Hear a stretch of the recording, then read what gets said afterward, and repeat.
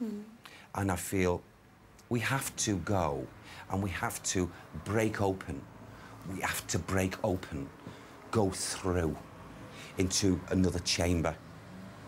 And there, in that other chamber, we're going to see remnants of the past in a link with what of this slaughter, and maybe pinpoint an energy of a man who wears this darkened cloak. He's the murderer. And his do you feel that the spirit of that evil person, is it still it's here, haunting this place? Absolutely. It is here. If he was to be seen spiritually, his spirit outline, he would be seen with this, like, cloak covering and bent over and doing this. Yeah. But who is he? What's his connection to the building? I know you say he's murdered, but what is his connection? What has he done? Did he own it? Did he live here? Did he visit? What did he do?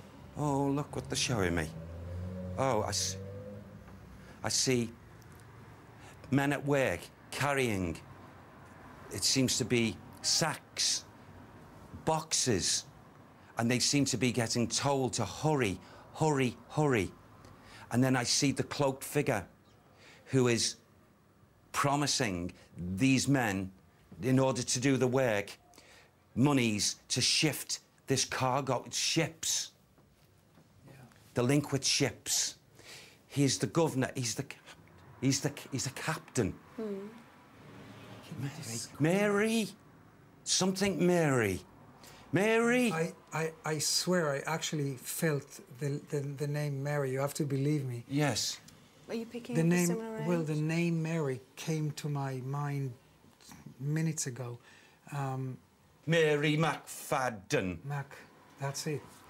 Thank you, Sam. Yeah. Mary McFadden. See, I said Mac before. OK. Richard, it's Yvette here. Can you check in the records and see if we have a Mary McFadden who is connected to the property, please?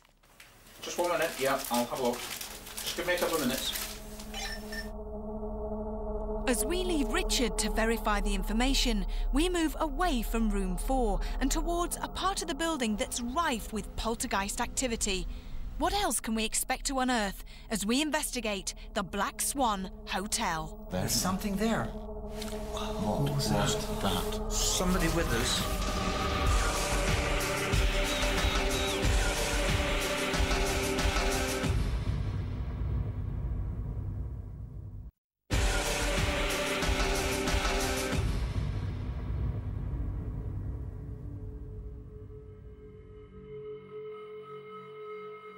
After visiting room 4 at the Black Swan Hotel, Derek Akora and our celebrity guest Uri Geller have both supplied several pieces of sensory information.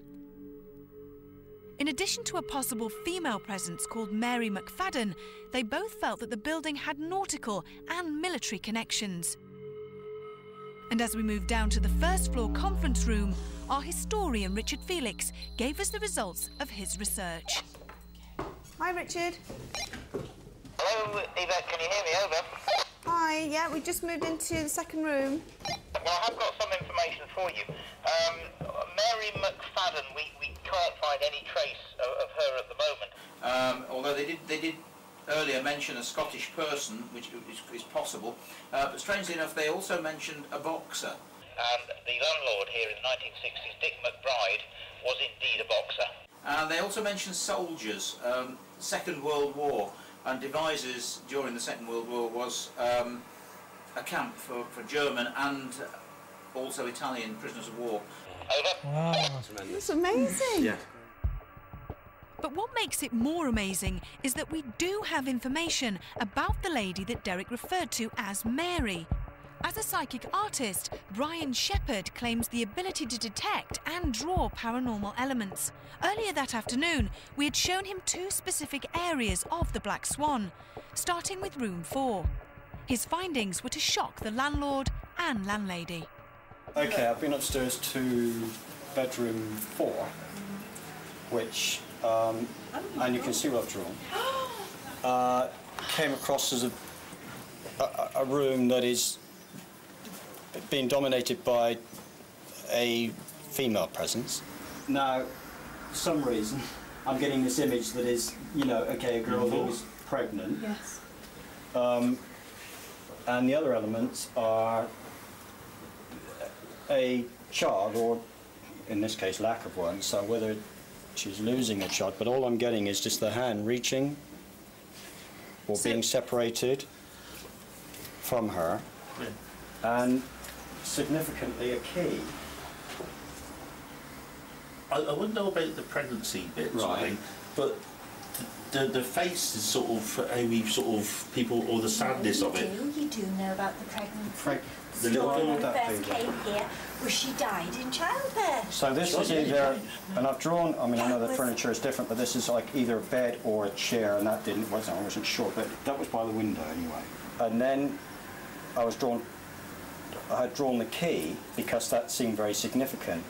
Do you think she was locked in? Yeah, but I think she's locking herself in and locking other people out. Did you get a name with her? All right, well, what's coming across to me is either an M, in like, and I can't be specific at this, but Margaret or Mary or something like that. Margaret, I don't know if that's in any way, but that's what's coming across with me.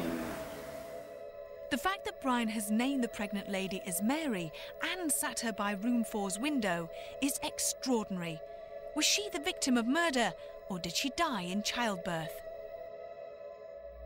As we continue our investigation in the hotel's first-floor conference room, I'm keen to see if Derek and Uri can reveal more about the source of the unexplained footsteps and door handle rattles. Yeah.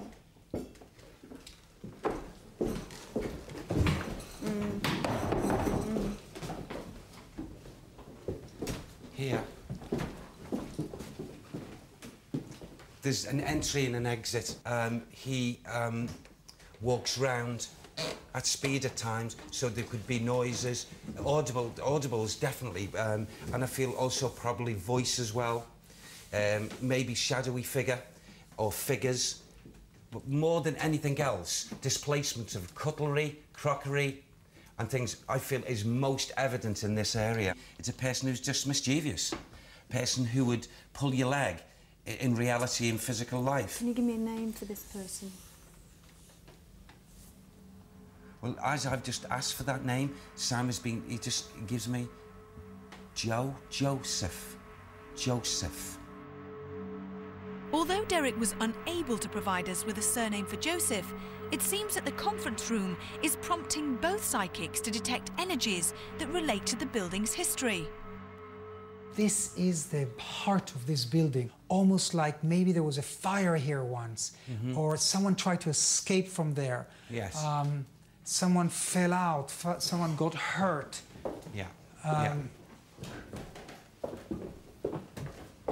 It's almost like this section was added on to Yes. it because something burnt off. So it's this section here that we're talking about? Yes. This section Richard, here, yeah. can you just confirm or not confirm whether there was a fire here?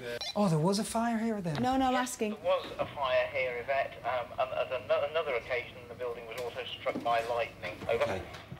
Could it be that that girl, Mary, was burnt alive here because that person that you've seen in room number 4 was maybe the instigator, the person who started the fire?